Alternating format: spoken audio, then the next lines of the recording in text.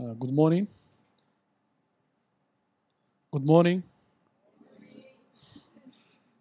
Today there is a bulk of presentation here in the morning. Uh, so I will go through the presentation, which will be uh, increasing the access of care in the community. But before that, maybe we will just have a few slides regarding where we are on the country when it comes to the strategic and the health sector, and particularly the healthcare providers. And then we will go through the different interventions, both in the wash and also the health. Then we will conclude in my slide giving a few recommendations regarding how we can, improve where we are and also what could be the next steps. The outlines of my presentation will compose of background. I will go through the background, and then we will see what are the critical interventions increasing the access of care. And lastly, we will see the achievements and the challenges, and also the opportunities lie there and how we can take on that. Maybe this is, I visited before I came to this meeting a city almost close to the capital city of Somalia, Mogadishu, for 250 kilometers, a population close to 400,000 people. They have a cholera treatment center, which is called the Behau. So I got an opportunity to meet that young lady. Her name is Shukri. She's 1 year old. She has been admitted early in the morning on the 20th September, vomiting and diarrhea for 1 day. And then after assessment or triage, she found, to have sunken eyes and not able to drink at all. So the health worker, treated her as a plan C and started immediately admission, and then given her the IV fluid, mainly the ringer lactate. After few hours, almost 6 hours, that is the midday of that day, I met her. She was playing and she recovered and went to the plan C, which is always, almost, she was drinking the ORS. So this is just a classical example I can give you starting my presentation, which is a scenario. This is the background of Somalia. Is located in Horn of Africa. Estimated service for 637,657 kilometers square, and it has the largest coastline in Africa, over 3,333 kilometers along Gulf of Aden to north and Indian Ocean to the east and south. We have a borders Djibouti along in northern west, Ethiopia to the west, and Kenya to the southwest. Almost we are suffering, huge climate change the past couple of decades in terms of droughts, floods, and October also we are feeling the El Nino heavy floods in the country. This is a summary for the epidemiological status for cholera in the country, starting from week 1 up to week 37 until 11 to 17 September. We have almost cumulative cases close to 13,243, and almost this is a current ongoing Horn of Africa drought that has been huge impact to the country to different levels. I will not go through all this because I want to move very fast, emphasizing, the main point of my presentation. So let me just give you a snapshot for the status of when it comes to the linkages between the risk, the vulnerabilities, and also the hazards. We have a risk which we divide into the vulnerabilities and also the hazard. when we are talking about the vulnerabilities, we just picked up the community and where we are when it comes to the health system. So I can just give you an example when it comes to the community where we are.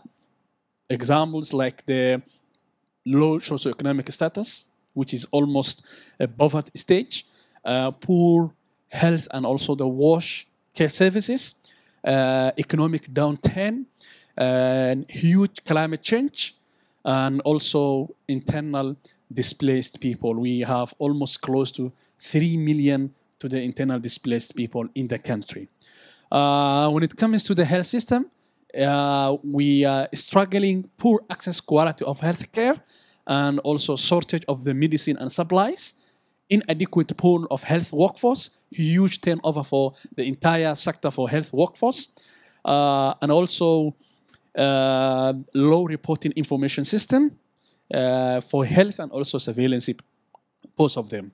This is just to give you a snapshot where we are when it comes to the status of the health in the country. The hazards or the triggering factor, the triggering effects, we can take multiple outbreaks, infectious diseases like the measles, the cholera, and we always suffer for different factors. Droughts, climate change like droughts, floods also is part of the hazards we always suffer. The conflicts, the tourists and also the IDPs, internal displaced people. These are the huge factors we are suffering in the country. This is the snapshot of the linkages between the hazard, the other ways of round. Let me just come to what we are doing on the interventions of the health when it comes to how we are increasing the access of the cholera treatment. Of course, there is a framework for the health security and also the universal health coverage. As a country, we have a roadmap up to 2030, how we can make sure that everyone has access for the care, starting from the community to up to the health facility level without hardship or financially. Also, we downgraded for that framework into the operational and making sure that to have the capacity to strengthening the preparedness and response for each of the public health emergencies, all the public health threats, and also to have a very clear indicators when it comes to the National Health Strategic Plan. So as part of the implementation at the ground level, we have the essential package of health services from different levels, starting from the community to the primary health care unit, to the maternal and child health center, to the district hospitals, up to the regional referral hospital. These are the level of cares we provide when it comes to the essential package of health services. In another hand, we have two important documents, which is the Cholera Preparedness and Response Plan and also the Cholera Preparedness and Response Strategy, which guide overall how the multi-sectoral collaboration and how the health can also make sure as part of the providing access to the care when it comes to the managing for the cholera cases. And this is also a combination of how we can also make sure to strengthen our capacity of the health system as part of also reaching the health security and also the universal health coverage.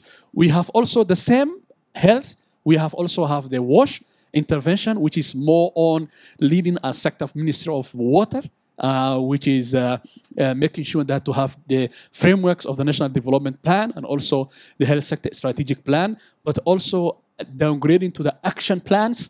We have the WASH sector policy, both the two sectors, the health and also the Ministry of Water. And also one other important for the Ministry of Health is having the National Hygiene Promotion Strategy. At operational level, we share also the Cholera Preparedness and Response Plan and the EPHS, which is as part of the providing not only just access of care, also providing access of safe drinking water. This is what I would like also to emphasize, what we are doing when it comes to the access, increasing access to the community. We have a larger program which is called the Community Health Worker, which also focuses on how we can integrate, the essential package of health services, providing awarenesses and also the referral mechanism to the health facility. We have a different strategies, but I will just take one of the most critical, strategic objectives, which will give us how we are increasing the capacity and also the access of the community care, which is providing comprehensive, integrated, and also equitable community-based health services, including both in the development and also the humanitarian responses. So this is also one of the critical strategic objectives we have when it comes of the scaling up of the access of the care to the community level. This is a summary of when it comes to the same of how we can reach improving the access of the care to the level of care when it comes to the outcomes, how we are also focusing on providing access to the children and also the maternal and also the newborn services. Most critical element is also making sure that to have adequately and also quality of comprehensive integrated health services that also guide how we can also make sure for having a sustainable program that will also guide where we are heading to the increase in the access. This is a summary of different levels of the providing different level of the access through the community, and this is how we are managing. I will come to the next slide. How we are managing the cholera case management when it comes to the the different levels, and this is a summary of the latest updated cholera case management guideline, which we developed in 2017, and there's a plan also to revise and update for that guideline, and it gives you the different common plans, plan A, plan B, and plan C, and how you also provide and what is important. Here we will focus on the different, the plans when it comes A, which is more on using when is no sign of dehydration, starting using the ORS, and also when there is a plan P, it is always when we can, shift and starting the ORS, which is a moderate dehydration. The plan C is always giving the IV fluids. So keeping in your mind, I will show you the next slide, how we are dividing to the providing access of the care when it comes to the interventions of the community, where we are and how we are, strengthening, and also when it comes to the different plan B and plan C, when it comes how we are also managing at the health facility level. This is a summary of when it comes our what they are doing for our community health workers. This is a purely we train them, and they are providing. Actually, there is a plan also to scale up the hotspot districts for the ORP, points, or the oral dehydration points, and this is where we are focusing to give them, as long as they are not, doing a triage or there's no sign of dehydration, they can go easily, given the plan A, which is more on, the oral dehydration point, which is more managed on the community health workers. The ORIBs is both goes to the A, and B, and this is also, is part of the a combination of the CTUs and also the CTCs, which is more on, the health facility level management. And this is where we can also manage and see the severe and also the complicated, cases. This is a summary. Recent, maybe some of them we closed. We have almost close to 17, the entire 17, 17 cholera treatment centers, but some of them it's very difficult to call for cholera treatment center because of the layout and also, the managing facility for, the cholera treatment center. But we have the largest, which is located in the capital city. It's called the Benadir Hospital CTC, which is managing almost close to 3,000 cases, which is equivalent the entire cumulative cases for 13,000 up to 19%. Also, we have a newly CTC, which is, we had a previous outbreak in the district, which is located on the, borderline in Kenya, because there was an outbreak, and we just, focused on how we can move on it. Very interesting slide, which is most of the, Plan C management at facility level. They received the IV fluids, which is equivalent almost severe cases for 40%. So we have 3 facilities. Yes, we have 3 regions which has been admitted cases. Close to 2,573, the first region. The second region, 1,165 admission. The first region is close to 30% severe. The second region, close to 28% severe. The last region is 53% severe, which is almost a combination shows us all the cases, which is, approximately for 40%. But one of the interesting, is all these, cases has been provided and admitted and also received antibiotics plus IV fluid, and they recovered 100%. This is also the summary of the map, shows where we are on the cholera hotspot, which is shows the blue line, which is the most district that pass through the rivers. So that's where we always see the cases for cholera. This is the last slide, which is summarized on the achievements. Of course, different. We have the community health workers guideline, the health facility guideline, and also we expanded the capacity of the lab, and also we activated. We always have a permanent national task force for cholera management, or the cholera task force. Always the challenge is there's no a direct funding supporting treating for the cholera case management. So this is a huge financial constraint. Usually the response comes when there's an outbreak through the humanitarian response. This is a huge challenge on focusing how we can manage. Competitive priority is part of the challenge, and also the human resource turnover, because we train a lot of human resource. When there's an outbreak, they left or they are not there.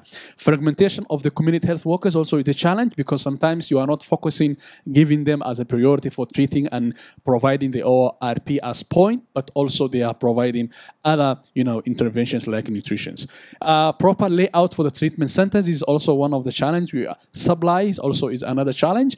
And on-job training, dissemination of the job aids on the wall is also the critical, challenge we identified, and we are looking how we can look it. Opportunities is quite interesting. Also, we are planning to review and update the latest cholera treatment guideline, both at health facility and the community level, and also providing on-job training, implementation of the triage, and also the case management, providing the treatment guidelines, job aids on the walls, identifying the key trainees on outbreak response. This is one of the critical, important opportunity we are looking how we can make sure. And also to ensure that admission is based on the severity, we identified most of the admission cases is not, a severe. So we are just reducing the cross-infections for the facility and how we can make sure that they have a proper, admission treatments. I think that's it. This is the beautiful city of capital city Mogadishu. And thank you so much, all of you.